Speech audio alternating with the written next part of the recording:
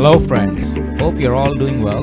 Welcome back to Go Agile Part 8. So last time we covered the first part of Scrum. And before we continue where we left last time, for a change, I want to relate what my friend Srinivas in Australia shared with me. An interesting analogy on how this Agile practice has been there for hundreds of years. Sometimes these little analogies helps us to strongly remember some of the concepts, what we are trying to learn. So he says farmers in India were practicing Agile for hundreds of years. Initially, I couldn't believe it. But then when I heard the story, I found it very interesting. So I thought we'll share that with you. Every morning in a village, all the farmers who work for a landlord assemble at the landlord's house. They discuss about what they did yesterday, their observations, then what needs to be done today, and what they need for their work today. Things like any tools, fertilizers, pesticides, whatever. This is just like your daily stand-up in Scrum. Then they go out for farming and work all day. And for crops, especially commercial crops like cotton, tobacco, millets, there will always be changes in the crop, especially with pest infections. Those infections spread so quickly that even just a 24-hour delay in action results in some damage. So they need swift action for those changes. So this is something just like how you handle requirement changes and how you respond to change as per the Agile Manifesto. So you are inspecting and adapting to new ways and changes to suit the new requirements. That is what we call inspect and adapt in Scrum. And then during their work in the fields, they normally meet at some point for tea or lunch or smoke, whatever, and discuss about their progress of work and update each other on their impediments. This gels very well with the power of Agile face-to-face interactions. And also they try to mix these crops. So there is a constant rollout of the product all throughout the year. They may be mitigating the risk not to depend just on one crop for entire year. There could be seasonal items too. That's somewhat similar to your regular shippable increments, right? Fascinating how the Agile connects to it. So the moral of the story is Agile is nothing but a mindset. Many across the world may be already practicing in their own ways and for many years. Though they may not use the word Agile, but they are practicing Agile. Just thought we'll share it. So back to our Scrum. In the last session, we covered Scrum roles and Scrum ceremonies. So there are 3 Scrum roles, Scrum Master, Product Owner, and Developers. And in Scrum ceremonies, we looked at 4 ceremonies: daily stand-up, sprint planning, review, and retrospective. There is one another ceremony called backlog refining, and I didn't cover it last time because backlog refining is not an official Scrum ceremony, but invariably, most of the teams carry out this and it's a useful one. In the sprint planning, you are taking all certain stories, calling them sprint backlog, and then deep diving and estimating all that you are doing and all that stuff, right? Now imagine if you already did some refinement much before coming to sprint planning, where you brainstorm the needs and prioritize to align with enterprise objectives. Won't it be useful? So that is what you do in backlog refining, which you will do midway in a sprint. Clear, right? So you start a sprint with sprint planning. And let's say after a week, you meet again for some time to go over the product backlog items that may likely be the candidate requirements for the upcoming sprint. So these items can be developed during next sprint. By this, the advantage is when you go into next sprint planning, you don't have to spend much time in identifying what stories for that sprint. You can quickly jump into those prioritized stories and start estimating, breaking them down into tasks and all that stuff. So in a nutshell, backlog refining will help you to be well prepared for the next sprint planning session. So after Scrum ceremonies, next is Scrum artifacts. There are 4 artifacts and people also call them work products. Scrum artifacts provide key information that the Scrum team and the stakeholders need to be aware of to understand product under development, the activities done, and the activities being planned in the project. So what are the 4 artifacts? 1 is product backlog, 2 sprint backlog, 3 increment, and 4 burn down chart or metrics. See, now it becomes so easy because we already covered some of these things in the last session while doing this sprint ceremonies. We covered a good bit of product backlog last time while discussing sprint planning. The product backlog is the indefinite list of all features that are needed as part of the end product, and it is the single source of requirements for any changes to be made to the product. The product backlog lists all features, functions, requirements, enhancements, and fixes that constitute the development or changes to be made to the product in future releases. So you will be adding all the requirements or changes here in this long list of backlog, and it's an evolving artifact. These individual entities that you add into product backlog are called as user stories, which we reviewed last time. So who is responsible to maintain this product backlog? Obviously, it is the product owner. Generally, those which are in the top have more clarity and more content because deeper discussions must be going on as they are the immediately needed functionality. As you go down the backlog, you may not have all details and they could be dependent on other parts of the organization or other parts of development, or there could be other dependencies which may happen in future. Clear, right? The next artifact is sprint backlog. So there is a product backlog and sprint backlog. It's fairly easy to guess the difference. So the product backlog is something that's the long list of open requirements, and the stories that you shortlist to be developed in the current sprint, that's what we call sprint backlog. So it's basically, there's no difference between product and sprint backlog, except the stories which you leave it in the indefinite long list, you call it the product backlog, and the stories which you shortlist and select to be developed for the current sprint, you call them sprint backlog. So it is the subset. Sprint backlog is the subset of product backlog items selected for the current sprint. Obviously, the sprint backlog is a kind of forecast by the team about what functionality will be made available in the current increment and the work needed to deliver that functionality as a working product increment. So once you finalize the items for current sprint, then ideally you should not make any changes to the scope. By any chance, if product owner wants any changes, Scrum Master should try his or her best to resist any changes. It's generally not a good practice to make changes within the sprint. Scope churn results in many issues. Velocity takes a hit, project timelines can get disturbed, and there are other implications which we'll review later when we cover some advanced topics. Sometimes team may request some changes as they are not able to complete for many reasons. That negotiation happens within the team and together with the product owner and Scrum Master. Team will decide on the best course, whether to drop stories or to replace, etc., etc. But that should be an exception. So the next artifact is increment.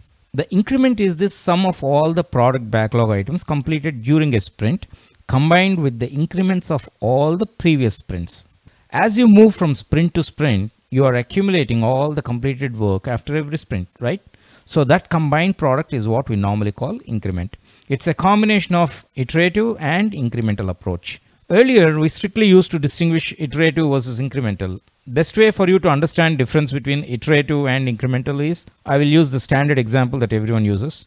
Imagine you have to paint a wall. There are two ways you can approach. In an iterative world, you would paint the complete wall with one coat. Next week, you will come back and you will give a second coat, and then you will call it done. In incremental world, what you would do is, first week you paint both coats fully on half of the wall. So by the end of the first week, that half portion is fully ready. It's done.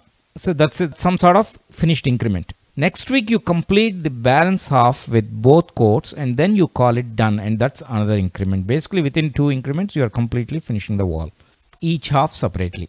Whereas in Scrum, it's a combination of iterative and incremental. That's what many people see it as an advantage. As a process, Scrum gives you the flexibility to be iterative and also incremental. The best way to interpret is, in Scrum, you can produce a potentially shippable increment, even though you may not release it, but it could be potentially shippable, meaning it's ready. At the same time, and if needed, you can also roll out the increment to some users. So you are getting best of both. So one thing is clear, at the end of a sprint, the new increment must be a working product, which means it must be in usable condition, regardless of whether the product owner decides to actually release it or not. But the Scrum team should have full consensus on what is considered to be an increment. This varies significantly per Scrum team, but team members must have a shared understanding of what it means to work for them to call the work as complete. That is what we call the done criteria. The last artifact is sprint burndown chart. Basically, this is one chart which tells you how much work is left in the sprint. Every day when you see the chart for a quick minute, it can show if the work is correctly progressing with the rest of the days left in the sprint, which only helps you to track the progress, right, towards the sprint goal. I'm not going into a lot of detail at this stage because I'll see if I can cover all metrics again at some point.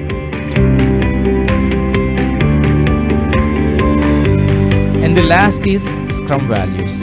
By the way, last time I think there was a typo and I just mentioned 4 Scrum values, but actually it's 5 Scrum values, not 4. So what are the 5 Scrum values? They're commitment, courage, focus, openness, and respect. Commitment. The Scrum value of commitment is essential for building an agile culture. Scrum teams work together as a unit. We saw that enough, right? This means that the Scrum team trust each other to follow through on what they say they are going to do. When team members are not sure how work is going, they ask. Agile teams only agree to take on tasks they believe they can complete. So they are careful not to overcommit. So Scrum Masters have to pay great attention, particularly during sprint planning, to make sure team commits what they can deliver. Likewise, product owner also stays committed to avoid scope churn during a sprint. They should not just like that make ad hoc changes to the scope in between a sprint. The next one is courage. The Scrum value of courage is critical to an agile team's success. Scrum teams must feel safe enough to say no.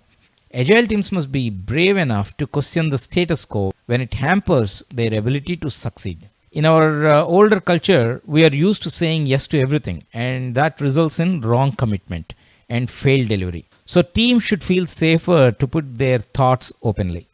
Same way, Scrum Masters also should have courage to negotiate and sometimes put their foot down when unreasonable demands come from the business or if there is lack of support from other teams where there are certain dependencies.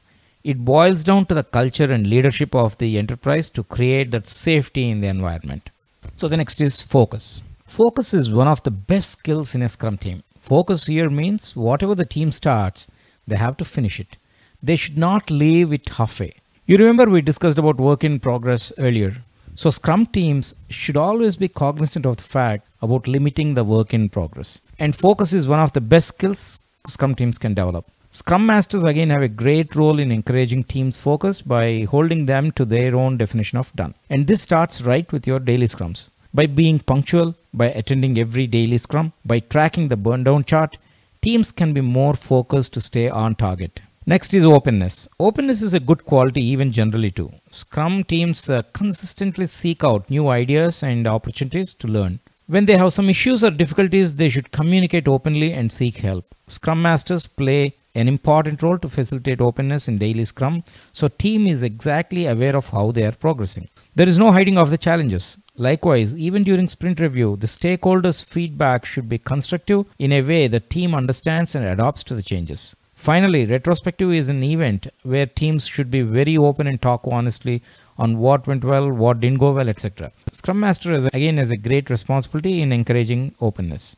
Next is respect. It's all the more important that Scrum teams demonstrate highest levels of respect. Agile development is all about collaboration. Everyone is equally important.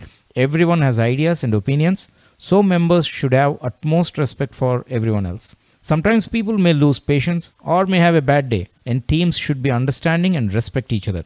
On the same token, when there is an accomplishment, no matter how small, they should openly recognize and appreciate any accomplishments. Again, a matured Scrum Master should play an important role to inculcate that respect in the team. You may be thinking that these values all look very broad and generic, we hear all the time. True.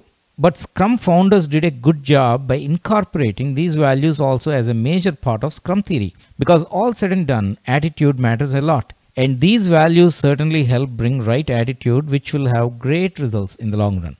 We reviewed in Kanban that making policies explicitly is a key thing. So here, Scrum founders are explicitly conveying that there are some things called values, and you better get aligned with these values if you want to be in an agile world. So once again, to summarize, Scrum has 4 things mainly: Scrum roles, ceremonies, artifacts, and values. So with that, we covered the main overview of what a Scrum is.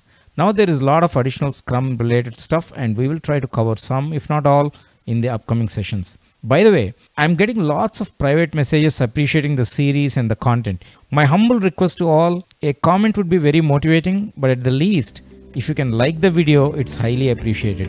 Because my only earning that I eagerly look forward to is your comments and likes. So with that, we will conclude this Go Agile 8. And till we meet again in Go Agile 9, take care, stay safe, and happy Scrumming. See ya.